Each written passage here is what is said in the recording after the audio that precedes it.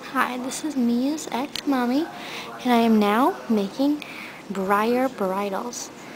I made this one last night, and I think it's actually really, really good. um, it's tan.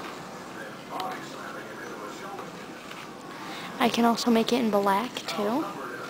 And as you can see, it has the bit right there. And then this is really easy to undo. It's just a little buckle. This just slides right up. And then this comes out of there. And it is an easy takeoff.